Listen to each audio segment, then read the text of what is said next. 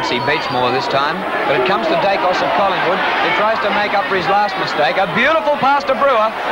What a magnificent bit of disposal then from Peter Dacos. Collingwood lead by only 2 points at the 16-minute mark in the third quarter. Good kick by Brewer. It's home. A hat-trick to Ross Brewer, and the margin back to 8 points. Gives a hand pass to Tony Shaw.